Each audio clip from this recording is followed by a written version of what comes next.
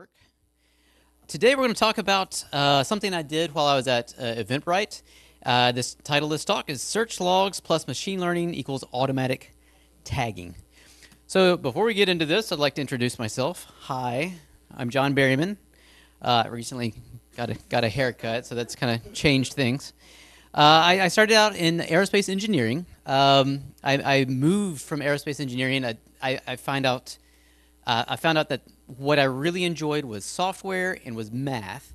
And when all the other people in my office would like go out and like stare at planes and say, "Oh, that's the X day, blah blah blah blah blah," and I think it's got wings, man. I knew it was kind of time to move on, and my moving on was into search technology.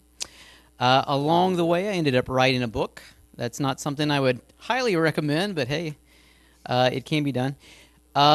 And until recently, I was a discovery engineer at Eventbrite, working on their search and recommendations and stuff. And just real recently, 3 weeks ago, I went to GitHub. So it's been a blast. Please follow me on the Twitters. I'm going to be posting the slides and stuff later. So that is my name with all the unnecessary characters removed. And you can get the links to this slide after this. All right, so we're talking about tagging, but before we get into it, I need to kind of give you a background. What is tagging, and why should you care at all about it? In order to give you a good introduction to what that is, let's back up even one step further. I am a search engineer. I am a relevance engineer. And so the way I got started is in e-commerce search. Search, as you probably are well aware, is ubiquitous. It is the backbone to our access to the internet. Before Google and Google and friends, we had like directories to help us find something on the internet, and they were horrible. You couldn't ever find what you actually wanted to find. So Google makes the internet possible in a lot of ways. Search is also the backbone to a lot of the applications that we use and are very familiar with. So this is Airbnb, this is Expedia. There's tons and tons of stuff where the main application you're interfacing is actually search. And also search, even if it's not the main bread and butter, it is embedded in the product. So Facebook, you search in 15 different places. Twitter, there's several searches, they're all terrible. Instagram also has search. Now, e-commerce is where search is right in your face because you know you're using a search engine then. So this is Zappos, and this is Amazon. And an important part of a search application, obviously, you do all the typical things. You type in the words at the top, and you've got kind of like this. I can walk around with this. You've got the breadcrumb thing right here that says I'm in books, I'm in like fiction. You got the results, but on the side, notice these right here. These are typically called facets. Faceted search allows you to just slice and dice the data set.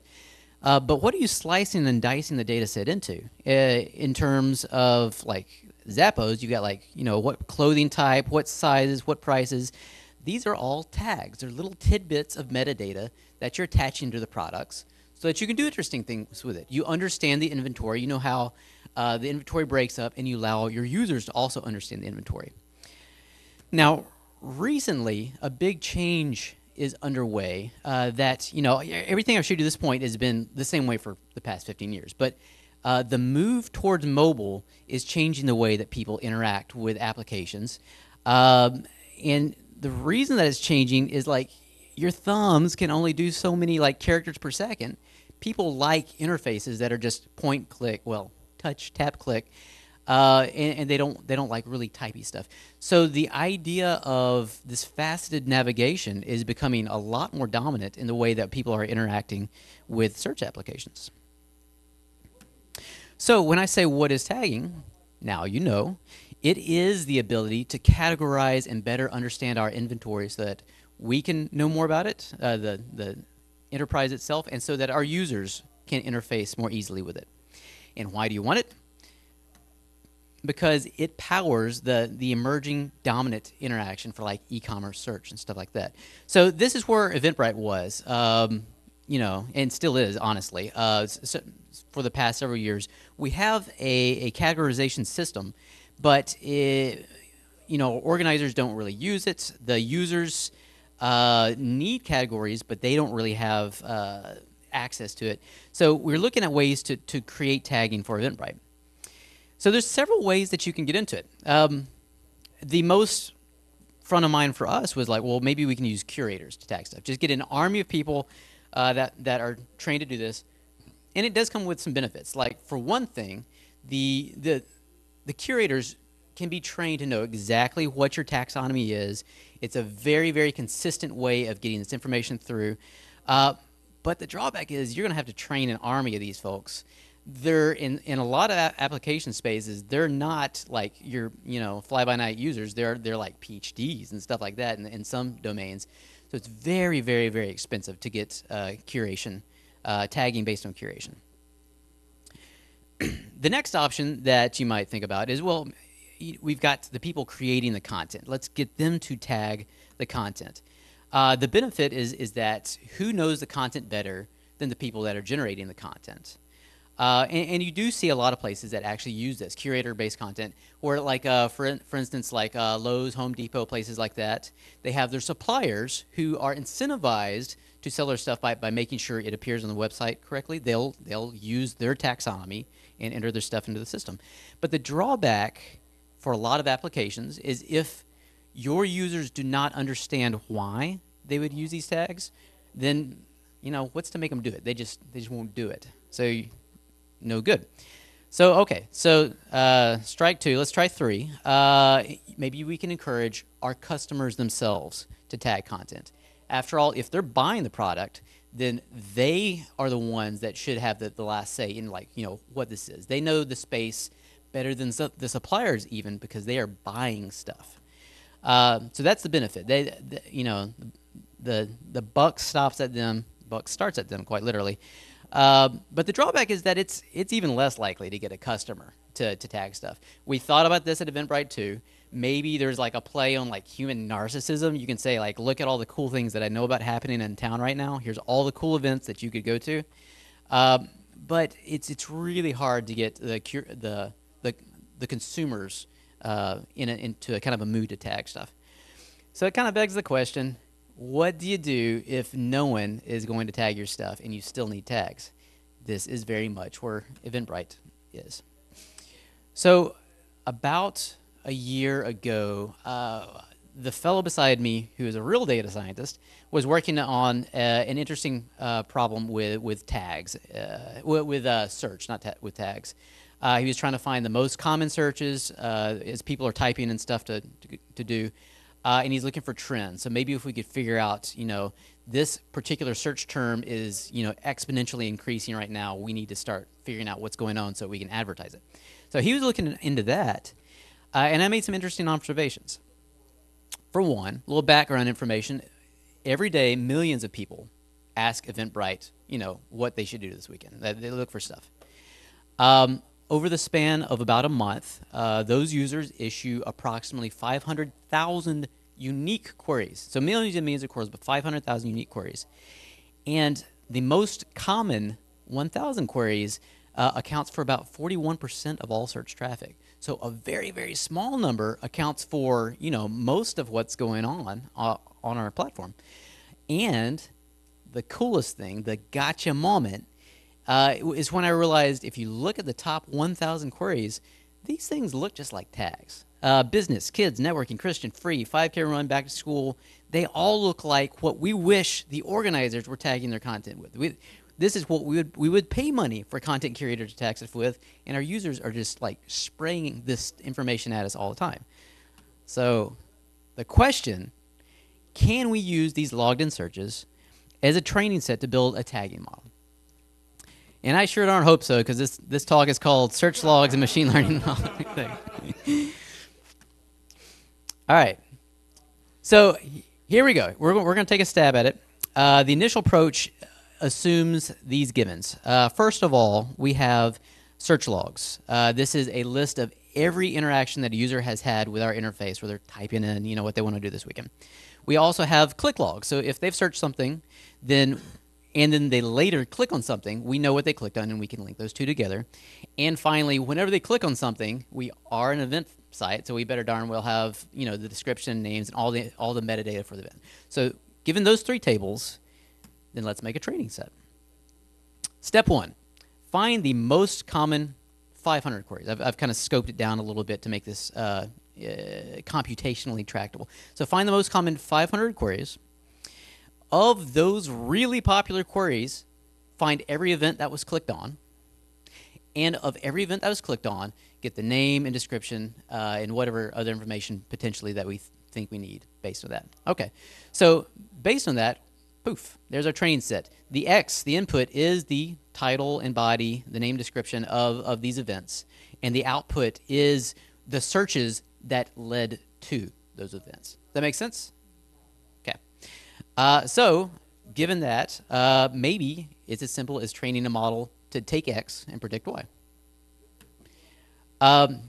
So this is the cool part. Side story. So I worked for Eventbrite until a month ago, and I gave this talk with all the data, and then about 2 days ago, I woke up, got out of bed, like, do I still have that data? I don't work at Eventbrite anymore.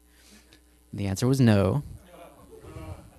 But fortunately, past John was pretty smart, and I have like I did store like the output of these things in a gist on GitHub.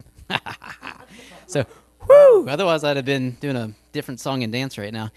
All right. So we got three of these things to go to. The first one is where I'm building up this basic model for tagging, and I'm getting ready to show you how well a very simple model works. And then I will show you a couple different pain points, and then we'll improve it. So that's what these two guys are for, improvements in this initial model. Pause for hydration. Sponsored by Catherine Devlin. Thank you.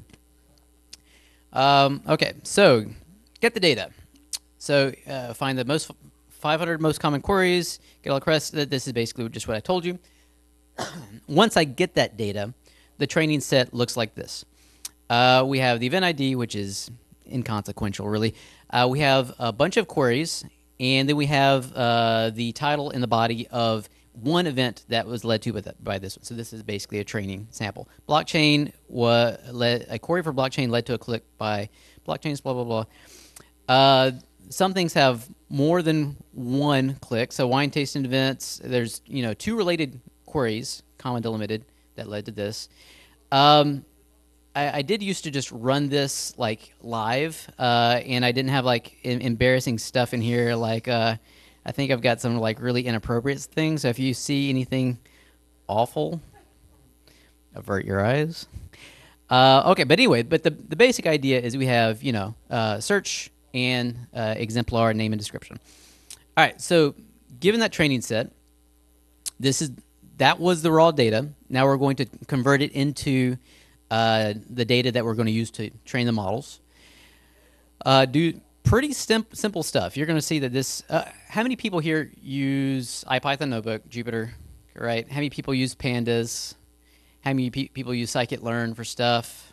Okay, so for a lot of you, a lot of this stuff is going to be pretty familiar, and even if it's not that hard.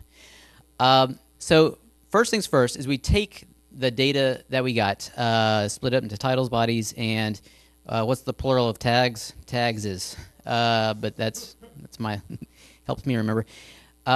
So really simple application here. Basically, you take the body, strip out the XML, HTML. We're going to split this into training and testing sets. So we have appropriately named versions of each of these fields.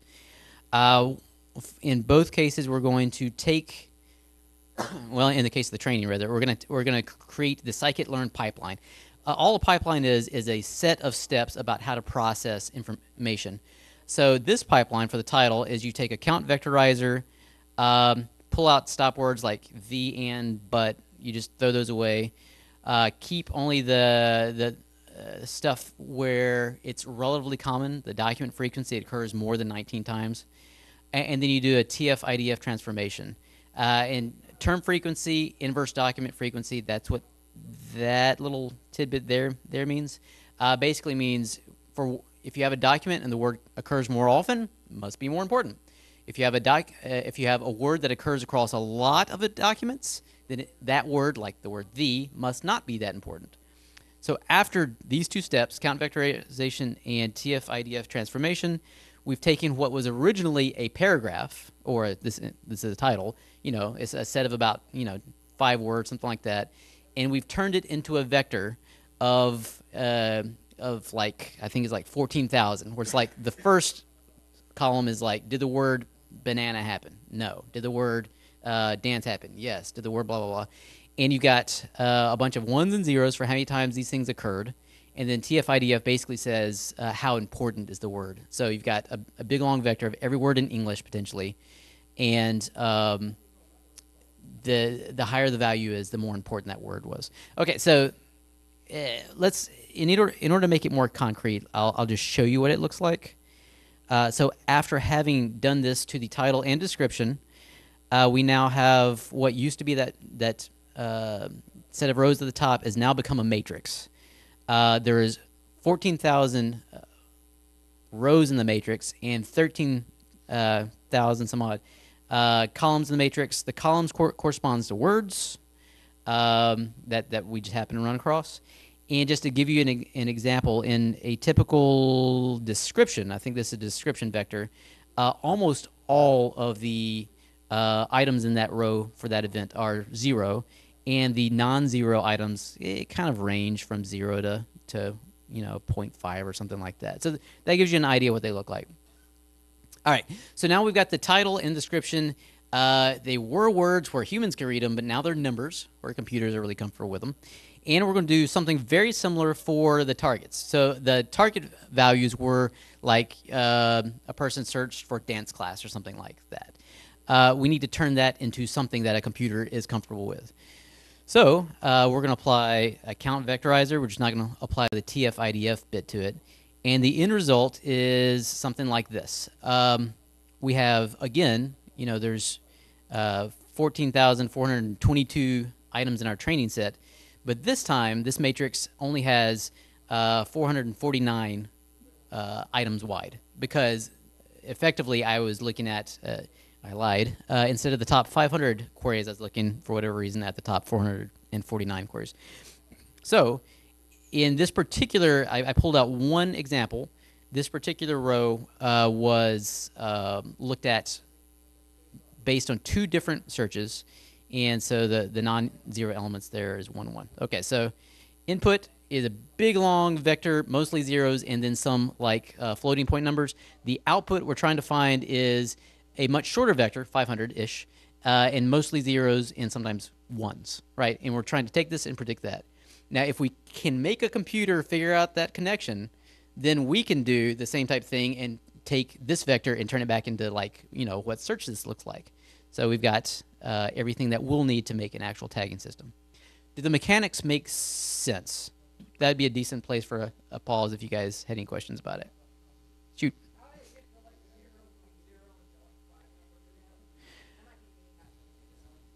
All right, these. Boop, boop, boop, boop, boop. These right here. Basically, it's if we have the quick brown dog is a half of a sentence. So that's a sentence. And if in this representation we have every value in the vector corresponding to the quick brown dog is a slot for every word that could occur in English. So it's a really long vector, which, the quick brown dog is only 3 words. So it's all zeros except, column 4,321 corresponds to dog, so it says 0.5, something like that. And so you've got 3 non-zeros. That makes sense. And the value, why it's not just 1, has to do with how important the word is. So the word the occurs all the time. So if you even kept the at all, then it would have a very low score. And the word dog doesn't occur that often, so it'd be like 0.5 or something like that. All right, so effectively we have our training set. Now, this is the part where I was hoping to wow and amaze you. I was hoping to wow and amaze myself because I'm dealing with deep learning. And I pulled out Keras. Keras is built on top of TensorFlow, which has all the good buzzwords right now. And I read the manual and figured out how to make a multi-layer blah blah blah. And I really tried to make something complicated, and I wanted to make it complicated and work awesomely. I wanted it to like solve my problem and play chess with me, but I didn't have to. It didn't have to be that complicated. I ended up doing complicated stuff, and it took forever to train. And I ended up just started ripping stuff out, and I got to a two hidden layers right here, and it's a matrix multiplication to take this input vector to something, and then another matrix multiplication with nonlinearities in the middle. And lo and behold, it worked pretty well. So you could take this input blah vector, predict the output blah vector, and then in order to make it back human readable again, you say, okay, well, it's the decoder key. If I have a 1 in the 432nd slot, then it's a dance class. All right, so let's see how it works. Garbage code that helps me print out stuff. So in the examples here, we have what our little algorithm predicted. We have the truth. We actually saw an indication that someone queried this, and then we have a little sample of the original text. Mostly good, some weird though. So mostly good.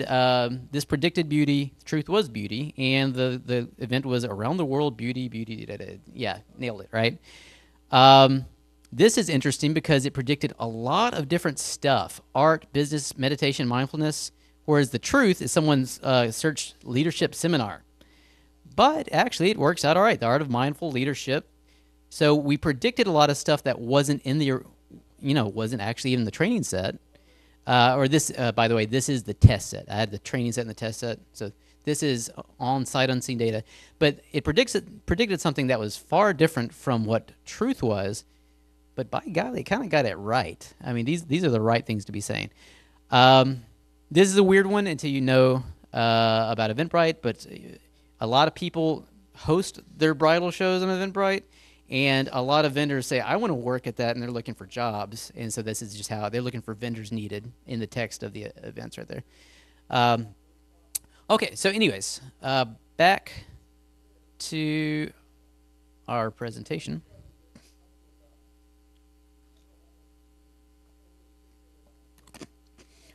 All right, so very, very, very hopeful initial results. There are some potential problems, though.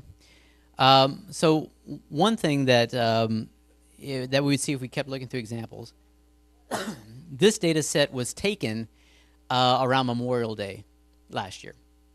And so what you see in the training set is like the most common query, among the most common queries, Memorial Day was definitely one of them.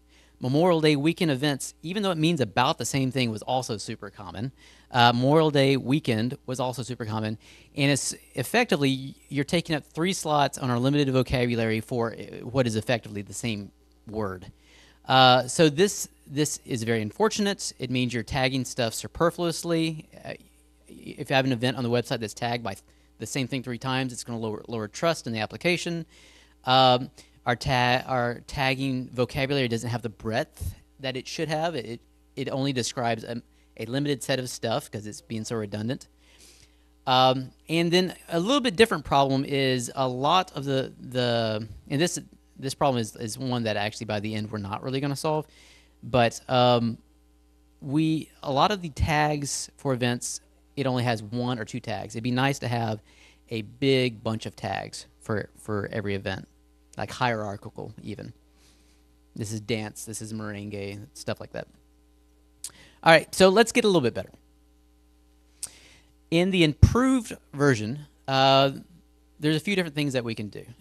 So one thing that you might notice is that when users are using our search, they're not just typing a search, being satisfied and leaving. I wish that was the case, but a lot of times it's a conversation back and forth between our customers. They type in a search, they look at the results, they think, it's not understanding my query, or I meant this other thing, and they'll revise their search and look for something similar. And we'll see really neat examples of this in a second. But they're doing spelling correction, where they realize they made a mistake. they're doing word synonyms, where it's like, that didn't quite find what I want, but maybe, the event used a different word, so I'll just try something else. And they're doing just general refinements, clarifications on their own queries. So the idea, the thing that maybe we can use to improve a lot of the problems on the last slide, is we can look at how these queries in a single user's search session, how they work together. And if we can start seeing patterns, then we can start grouping together synonyms and stuff like that. And we can train a neural network not on the individual queries, but on the family of related queries. It's like we start grouping, and that's the level before we get to the training. All right, so that takes me to notebook number 2. By the way, is that big enough? That's plenty big enough, isn't it? All right, so this one has a different starting point.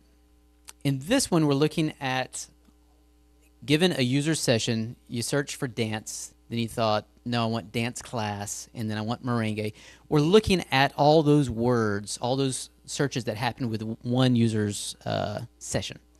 And so, for example, a lot of these are kind of redundant. So like here's the problem I had earlier. Memorial Day weekend, and then someone's like, no, I'm on an events website, and I want you to really understand I'm looking for a Memorial Day weekend event.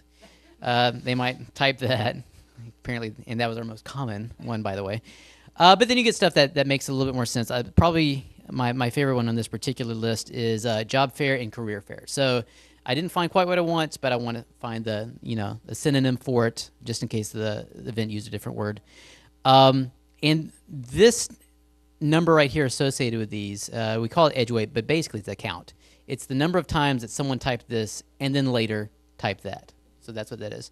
So we're going to start using that to create a network of how these different queries are related. Now, in principle, we could have our graph of like, we put a dot on the board and write Memorial Day weekend by it, another dot and write blah, blah, blah events by it, and, connect them and say this edge weight is, 5,000 points. But you run into kind of a problem where you have some queries like Memorial Day weekend that were just so super popular that they seem like they're related to everything. So you need kind of a way of normalizing that and saying, okay, well, this is just a noisy one. Everyone loves the Beatles. We're not going to recommend use the Beatles for every song in Spotify. So the way we did this is basically you say, okay, Memorial Day weekend events occurred this many times with the Memorial Day weekend events, blah, blah, but there's 10 rows that has this for node A. That's what this means. So we're going to just do it kind of an extra step, count those up, and we're going to divide this column by this column, and we're going to get something that says, okay, well, if this one was a noisy one, because like Memorial Day weekend, Memorial Day events occurred so many times, then at least but by dividing by this, then this normalized edge weight kind of like dampens out some of that effect. Does that make sense? All right, so given that, we're going to create an adjacency matrix, which on the columns is every query. On the rows, it's every query. And the values in this matrix is basically how strongly related these are. So mother is highly associated. Let's see, mother and mother. All the mother things are highly associated together. So mother, I've got zeros for directly associated with itself because that didn't appear.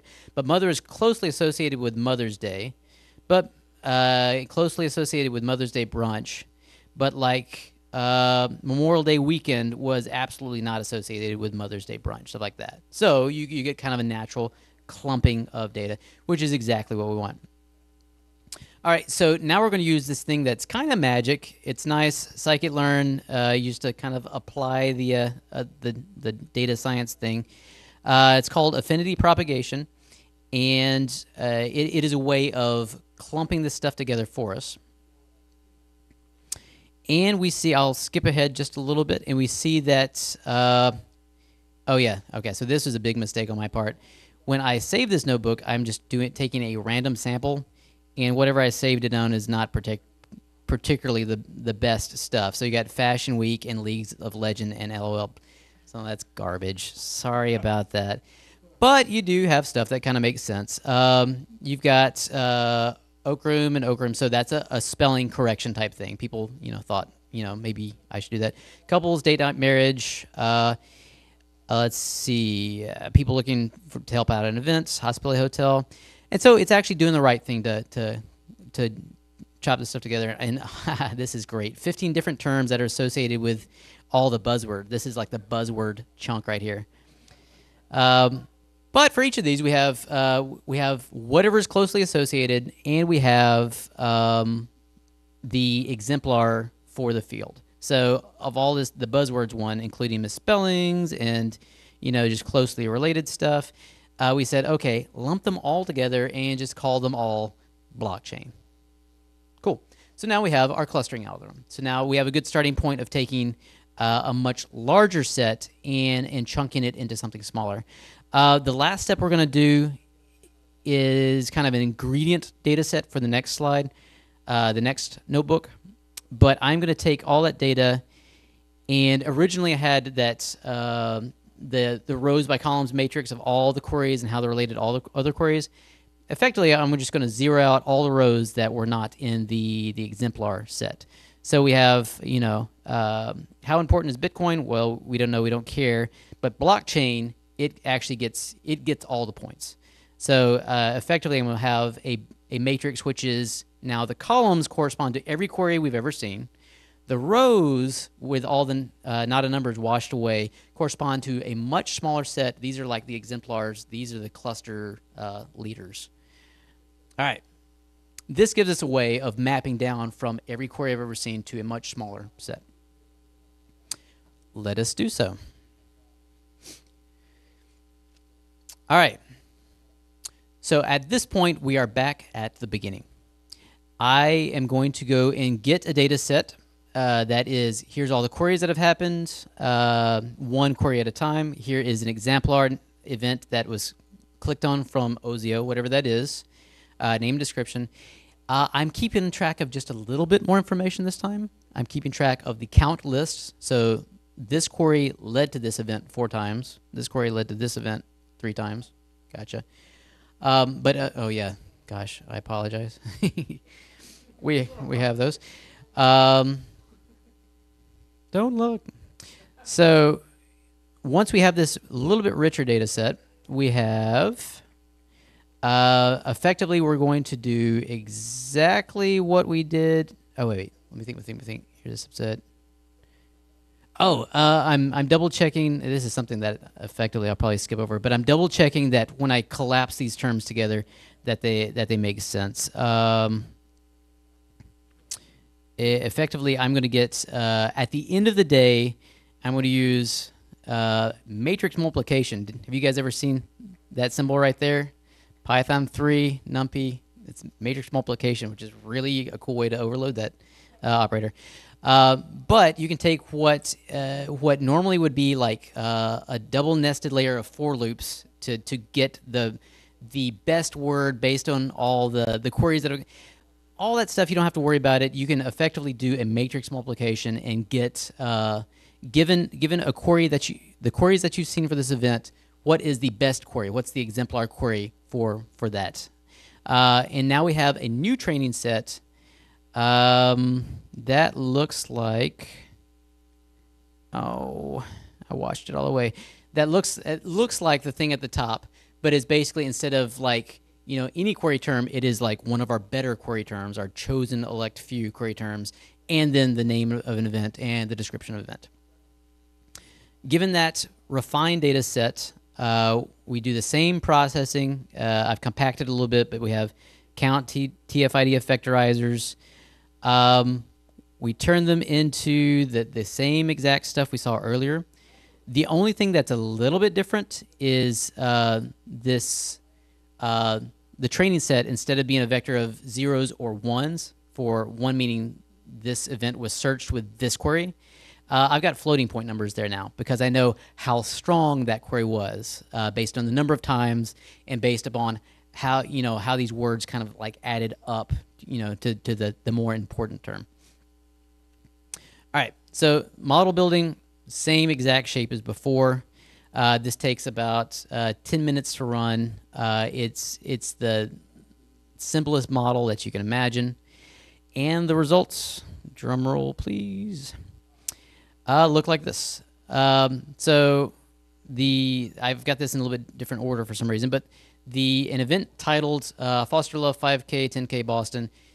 Someone queried 5K, but it was predicted to be 5K, so perfect. This one is a really interesting one. Someone had queried wine, and my gosh, look at all these different tags that were predicted from it. Afro-Caribbean Day Party, Memorial Day Weekend events, reggae. Is that two different spellings? Oh, reggae and reggae fest. Wine tasting events. So that's where I started to think, man, the tagging algorithm is a little bit overreactive, right? But actually, if you look at it, Afro-Caribbean Wine Fest, it has everything that makes sense for this. So it's a really interesting problem. We've actually, potentially, when you're trying to evaluate how well we've done, it's nice to look at accuracy. It's like this thing has predicted the original term this many times. The original term these are accurate, even though it's predicting a lot more than the original term was. So it might not look like we've got great accuracy, but by a human looking at it, it might actually be better than the data set that was used to build it. Obviously, that's not always the case, though. Foam party, yay. Open mic. Marketing got tagged as Memorial Day weekend events and startup. Probably a little bit off. I suspect it was on like Memorial Day, and it had stuff that was related to like startups, customers using pay tactics, blah blah blah. So might be something. Fashion got tagged as fashion show. Blockchain got tagged as blockchain pitch startup, but it is all these things, so it's doing a pretty good job. And there you go. So that's about it for the models. We have 5 minutes left. All right, so wrapping up then. There's a few things to notice. One thing is that we've done a pretty good job with the fewer synonyms. So blockchain and Bitcoin and blockchain misspellings, they all get mapped down to one word. So that has a lot higher quality tag. You're not going to tag things with misspellings, for example, nearly as often. Also, we've got a lot more data. So in the previous one, since we had to keep the vocabulary fairly narrow, 500 terms tops, this time we've said, okay, well, give us 2,000 terms, and we're going to collapse them to 500 terms to make it the same difficulty building the model. But all the events clicked on from the first 2,000 most popular terms, that accounts for 52% of our traffic as compared to like 33%. So a lot better data to model from. And since we're squishing out all of these common terms, we have a lot broader vocabulary. We're not using 3 slots for variants of Memorial Day. There are some drawbacks, though, that are interesting and are introduced by the intermediate grouping process. For one thing, we start pulling together words that are only loosely related. The buzzword block that I showed you earlier links together AI and blockchain, and ostensibly these things aren't exact synonyms for sure. They just happen to occur in a lot of the same buzzy type events. Something that's less obvious is, if the slides will go away, Ozio Rose Bar is like, well, what's that, and why are those associated? This is something where algorithms can kind of screw with your business if you're not really careful. That's why you still need a little bit of curation for stuff like this. After some research, Ozio is a bar in Washington, D.C. And if you're looking for something to do at Ozio this night and you don't find anything, then a really good place to go to is Rose Bar, which is like next door and their competitors. So that's something you don't want your own event tagged with your competitor's name. It's an interesting side effect of data science there. Tagging related applications. So there's a lot of neat stuff that we can do with this. And we've been trying experiments with this at Eventbrite, but given a better, more rich set of tags for each events, then you can create new UI interfaces that allow people to slice and dice through it. You can identify kind of relationships among the tags. So as people are slicing and dicing, you know kind of how to direct them to what they're thinking about. As organizers are creating their events, it's nice to tell them, hey, would you like to tag your event with something that people are actually going to be searching for? So you can help organizers out with that. And it also, we had a lot of interest from back office people who are like, we've got this inventory and we have no idea like who is buying what or what like categories, what buckets these things naturally fall in. And so these type algorithms should be very useful for actually helping out, helping the business understand stuff all the more. Future work, if I was still at Eventbrite, better coverage. We've done a pretty good job about getting 50% of the traffic taken care of, but remember, 2,000 queries covers 50% of search interactions, but then there's another 498,000 that account for the rest of them. So how do you get like in that longer tail distribution? That's going to be really hard. There are also just issues like models biased towards like really common things. Day party popped up a lot. And then there's just other kind of practical stuff. Eventbrite is doing what a lot of companies are doing right now and trying to figure out how to make data science and data engineering play nicely together. So just getting stuff shipped out is an interesting challenge. Questions in a bit. Since I have the bully pulpit, I'll just summarize some final notes. Follow me on Twitter. That's my Twitter. If you do, you get access to these slides, which I will post as soon as I sit down. And there's links to everything right there. There's also some organizations I'm associated with. Data Nerds, if you're like an aspiring data scientist, check out that event. A lot of that is in Nashville, so check us out if you're in Nashville. But a little bit more general, and something that you guys might be interested in, is if you are a learner and you like just learning new things, and if you're a social learner, you like learning with people. I've pitched this at Pyohio about every time I've been here, but Penny University is a peer-to-peer organization where you get to sit down with others, buy them coffee, grab a Google Hangout now, and it's basically a way of interacting with people and saying, hey, community, I want to learn a little bit more about Bayesian inference, or I want to learn a little bit more about CSS or anything. And then someone from the community will say, well, that's cool. Give me about 15 minutes, give me an hour, and then I'll help you with whatever you want to do. So that's pennyuniversity.org, no spaces. And that's it. And I have 2 minutes, so I have one question ready to go.